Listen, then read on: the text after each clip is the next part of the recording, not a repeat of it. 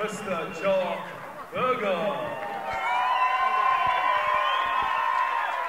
Jacques, I can see the Russian backline.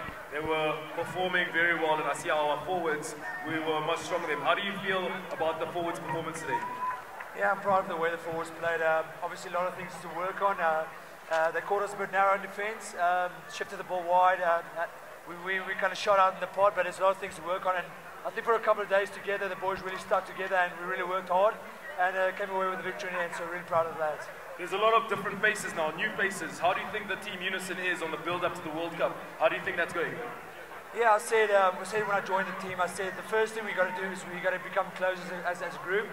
We got to become good friends off the field, and a lot of good things will happen on the field, you know. And a lot of new faces, new coaches, and a lot of things change, you know. But I love the attitude of the boys. You can see the guys want to work hard. You can see guys want to be better.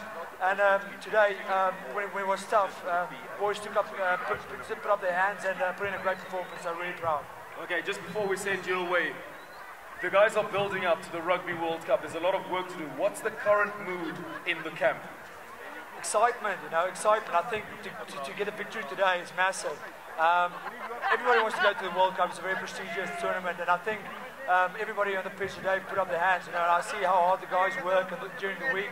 I think there's a lot of exciting stuff that's going to happen still with this team. So I just want to thank everybody out there for supporting us today. Listen, we can't do it without you guys. Really, thank you very much. I think that's fair enough. Ladies and gentlemen, Jacques Burger.